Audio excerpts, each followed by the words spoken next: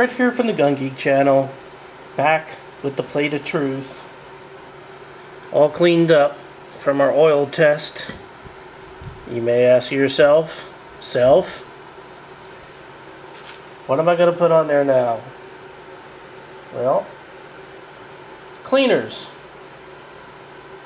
But you're saying, well, you already cleaned everything. The plate of truth is pretty clean there. Why would you put cleaners? How are you going to test? What are you going to test?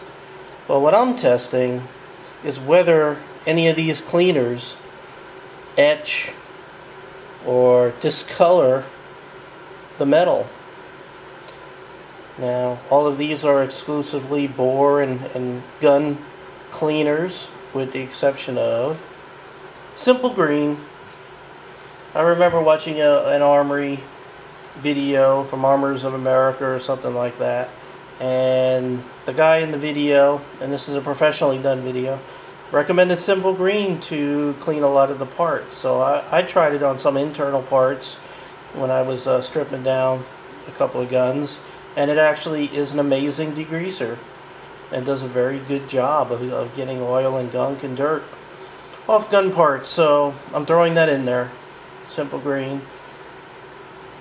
So let me run down all the individual cleaners. I'll be trying out in this test the Rem 40X bore cleaner, the Rem Bright bore, the Outers foaming bore cleaner, Hoppe's number 9, Hoppe's Elite, Smith & Wesson bore and action cleaner, Outers nitro solvent, the Gunslick foaming bore cleaner, Powder Blast by Break Free, M-Pro 7, and Simple Green. And I'll show you how I will fairly apply it to the plate of truth. Well, I have my list here of where each item should go on what square, and I have my Q-tips and I have my cleaners. So for number 3 is the Rem 40X bore cleaner, and I will grab a Q-tip and some cleaner, apply it to the Q-tip. I don't want to do this over here because I don't want to get spillage onto the wrong square. But I'll go ahead and apply that onto the Q-tip, and this goes onto square number 3. You can see I'm going to put it on exactly like I did the oil, and just put a film onto the complete square.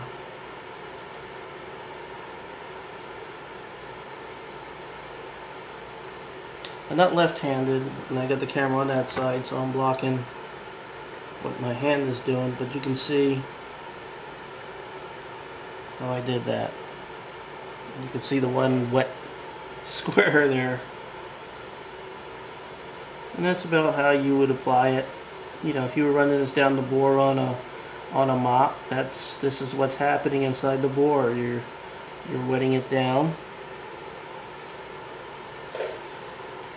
And we'll move on to the next one. Next is Rem Bore Bright. And of course this is a spray, so I'm going to have to spray the Q-tip over a garbage can.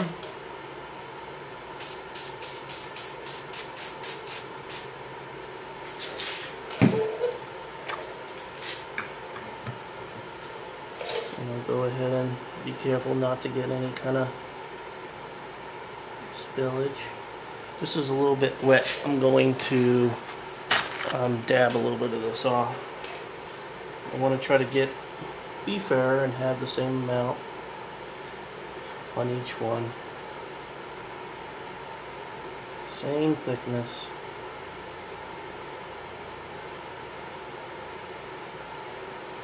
And I'll do it on this side with my left hand so you can see how careful I'm trying to be, getting to the edge but not over, and equally applying it with the same thickness to each square. Here's the next one. Next. Well, it'd be kind of boring watching me put this on every square, so I'm going to cut now. And when I'm almost done, I will cut the camera back on. So there you have it. We have everything applied, a total of 12 products. I left the 4 on each side empty so I can handle them. One thing I've noticed is number 6. Let me try to zoom in on number 6 there. It has a white film on it, and that would be the barrel buster. Let's zoom back out so I can get that in the screen here. That would be this guy right here, the barrel buster foaming bore cleaner.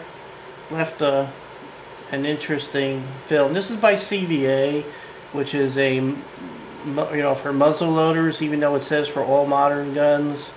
So I'm assuming that it can be used on anything. It says all modern firearms safe for all, and it's not supposed to contain any acid or ammonia or anything like that. So that's why I included it in the test, even though I don't own any muzzle loader. So there's a slight film there. I also noticed that number 16, which is the powder blast by Break Free, basically dried after, you know, I put on a film of the stuff on there, but it just dried up. And I think that's part of the way that it's designed. You spray it on, it knocks off everything, and then evaporates. Number 14, which is the outer's nitrile solvent, is sort of doing the same thing. It's drying up. And of course, number 18 is the simple green. And I've heard a lot of rumors that Hoppe's number 9, if left on, which is number 7, for any significant amount of time can damage finishes. I remember someone saying that it messed up the finish on their, what's that really good pistol? I can't remember the name. I'm totally brain farting on camera, as usual. I'm going to break and come back after I look it up. Of course, another reason why I'm doing this is because it can harm the finish of certain guns. I've heard more than once that someone messed up the finish on their SIG. I don't know what it is about finishes with SIG. They're supposed to be, and I'm not saying they're supposed to be. They are really the cream of the crop of firearms out there, even though they could do a little bit better on their finish based on what I've heard from several sources. So if you leave like Hoppe's on a SIG for a certain amount of time, you may stain or do something strange to the finish. So that's really what led me to this test, just to see if any of these products, if left on a plate for a day or two, would etch or do anything to damage this metal.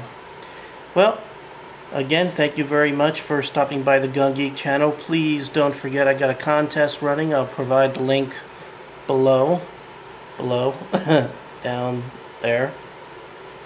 You should check it out. Some good prizes. And I hope you have a good day, or a good evening, or good morning, whenever you're watching the video.